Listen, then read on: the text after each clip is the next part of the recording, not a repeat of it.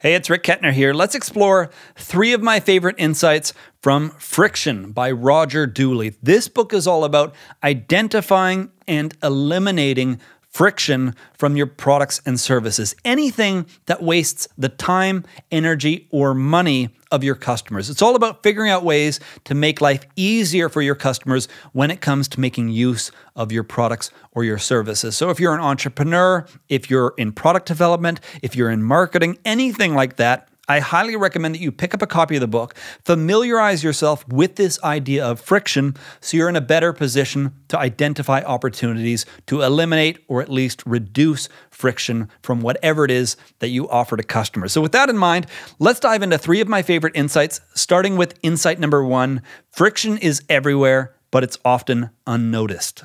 Most products and services have some amount of friction involved in either using them or buying them. Simple things that could be improved or streamlined to make the experience better, to save customers time, effort, or money in the process of using them. But these things aren't always obvious at first glance. We're not always immediately aware of every single opportunity for how we could refine or improve the experience. So one of the key takeaways from the book is this idea that even though friction is everywhere, even though it's all around us, it's not always obvious until, in some cases, somebody comes up with a better solution, a better approach with less friction, and then suddenly we look back at the old way, the old approach, and it becomes painfully obvious just how much friction was involved in either using, buying, or sharing the product with other people. A perfect example of this would be the taxi industry, and this is one of the examples from the book, is the idea that before something like Uber came around, people accepted the way that taxis operated, even though there was a ton of friction within the process. So for example, if you wanted a taxi, often that involved calling for a cab. You had to wait for it to arrive. There was all kinds of uncertainty surrounding this in terms of when they would arrive. If you saw a cab pull up, is it your cab? Is it somebody else's cab? All kinds of uncertainty here. When it comes to actually finally getting in the cab, you have to communicate your destination. Hopefully everything is clear. You need to have multiple payment methods ready because maybe they only accept credit card, maybe they only accept cash, maybe they normally only accept credit card, but the machine is broken that day. All kinds of things like this create a lot of friction throughout the process. And of course, the same is true on the driver's side. So if you're driving the cab, well, you've got to line up fares, you've got to wait in queues, maybe at hotels or airports. You hope to find enough business throughout the day. You need to manage your payment system. You need to be ready to make change if the customer only has cash.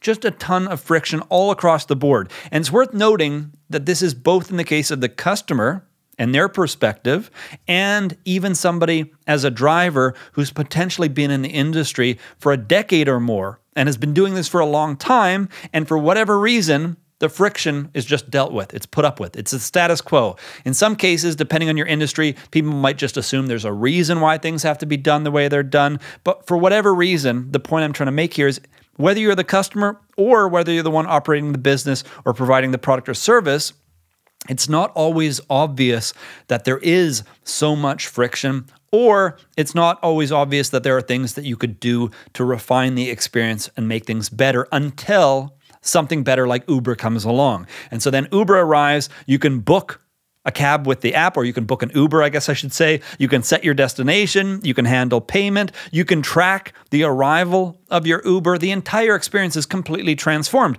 And suddenly we look back at the old approach and it becomes painfully obvious that there was a lot to be desired as far as how it could be improved. Now, worth noting, something they mentioned in the book, it's often easier for outsiders to identify this kind of friction because, again, whether you're the customer, whether you're the one providing the product or service, oftentimes we just get in a rhythm. This is how things have always been done. Maybe there's a reason, maybe there isn't a reason, but this is the status quo. This is how things are done. So often it takes an outsider to really look at things with fresh eyes, or perhaps to bring experience from another industry where they've already seen examples of how certain things can be done better or different. And a lot of times this just involves talking with customers, especially newer customers who haven't grown accustomed to how things are done, really paying close attention to how they're dealing with your products and services, putting yourselves in their shoes, figuring out exactly what aspects of either buying or using whatever it is that you sell could use some serious improvement. Let's move on to insight number 2. Reduce friction to increase activity or results. Not only does reducing friction immediately make the experience better for customers, but it also makes it more likely that they will engage in it more often. So if you sell a product or a service, it's more likely that they will buy more of it or use it more often, or that other people will engage for the first time. A great quote from the book around this from Jeff Bezos of Amazon: "When you reduce friction, make something easy, people do more of it." So in the case of taxis versus Uber, people are more likely to use Uber more often than they would ever use something like taxis. Because if they're ever in a situation where they could go 50-50 on whether or not to use a cab, they're much more likely to use Uber because of its convenience, because of the reduced friction involved in that approach versus taxis. And the same is true of all kinds of businesses. Amazon, when it comes to shopping, they do all kinds of things to strip away friction to make it more likely that customers will order from them and order from them more often. So things like fast and free delivery, instant access to product reviews right on the product page so you can make a more informed decision. They have the option when it comes to consumable products like diapers or shampoo or anything like that, where you can actually join a subscription to have it automatically delivered to you on a regular and consistent interval. And of course, this eliminates the friction of having to go back and reorder when you run out. So it just makes everything that much easier. They also are famous for their one-click checkout option. They have ordering by voice now with Amazon Alexa. And perhaps the best example from Amazon, at least, is their new Amazon Go stores. I think these are still in beta, but the idea is you can walk into an Amazon Go physical brick and mortar store, you can grab whatever you need, and you just walk out. No waiting in line, no fumbling with payment methods, nothing like that. There's no checkout process at all. You just leave with your purchases and you're done. And this is the kind of thing that once instituted on a big scale will make the old approach look archaic by comparison. The same is true with Google when it comes to search. They make it easier and easier for you to find information or answers by things like offering autocomplete when you start your search query.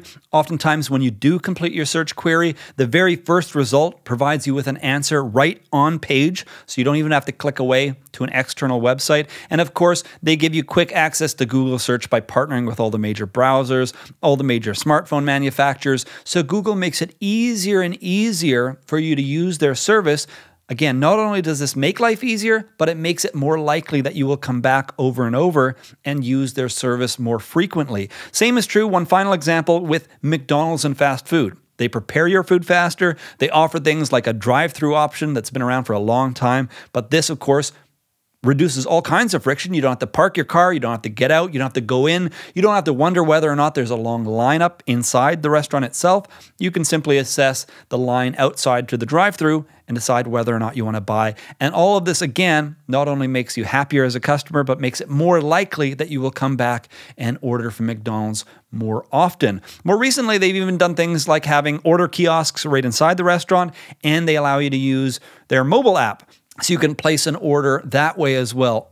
All examples of reducing friction to increase activity. So the key takeaway here is that virtually any business can find ways to reduce friction, not only to make customers happier or to make their lives easier, but to also increase the likelihood of them engaging with your products and services more often. There's also an inverse to all of this that's worth mentioning, and this was brought up in the book, is not only can you reduce friction to increase activity, but if customers are engaging in activity that you don't want, then you can add friction to reduce activity. So if you're having too many people, let's say, fill out your lead form, they're unqualified, you're getting bombarded with leads, and they're not necessarily worth your time in terms of follow-up, then you can actually add steps. You can add friction to the process to make it less likely that you will have so many requests, and make it more likely that the people that are willing to jump through the hoops to complete the process and to go through that extra friction are actually more qualified and arguably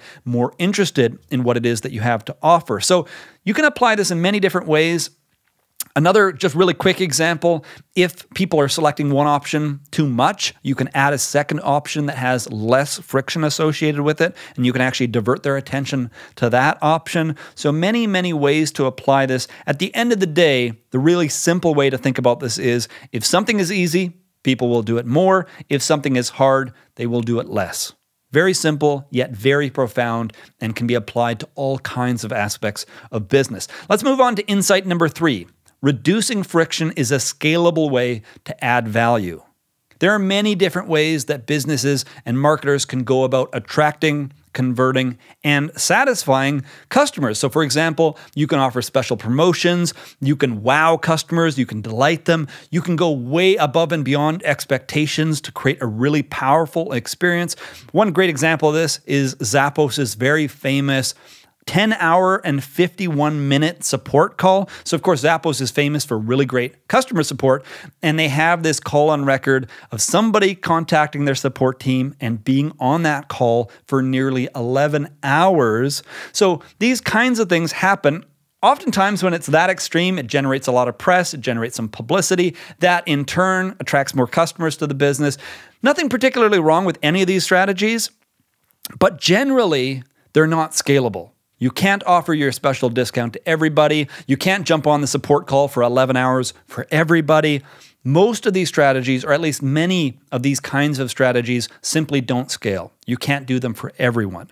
But when it comes to reducing friction, it's one of the relatively few things that you can do as a business that scales really well, that immediately enhances the overall value proposition of your business. So if you can find a way to make it easier for customers to buy your product or use your product or share your product with other potential customers, if you can streamline these experiences, if you can save them time, effort, or money in terms of how they engage with your business, these are things that scale to all of your future customers, and in some cases to your past customers as well. If you're offering something like a mobile app or an online, let's say, SaaS product, and you're making it easier for people to use your product or log into your product or engage with your product in some meaningful way, these kinds of changes scale. And so what's really important about this is you don't have to look for the next huge, massive shift. You don't have to think of Uber and think that you need to transform an industry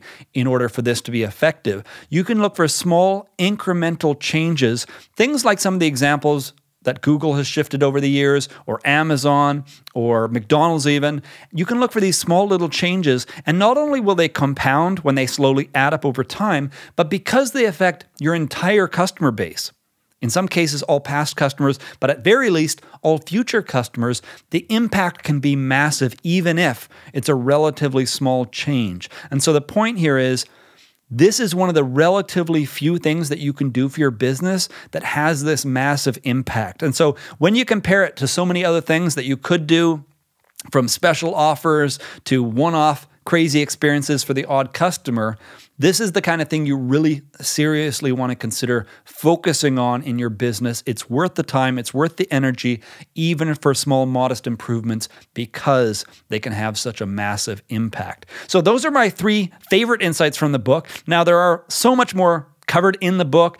3 things that I didn't get a chance to cover, among many others. Number 1, how friction applies to habits or productivity. Number 2, how it applies to making better decisions. And number 3, how to reduce friction inside a business to make life better for your team and for your employees. So those are 3 examples of many other things covered in this book. If you're an entrepreneur, if you're a founder, if you're in business, if you're in marketing, if you're in product development, if you overlap with any of those roles, I highly recommend that you pick up a copy of this book so you become more familiar with this concept of friction, so you're in a better position to spot opportunities to reduce or eliminate it for customers. That's it for this episode. If you have any questions or comments about anything that we covered here, let me know down in the comment section below.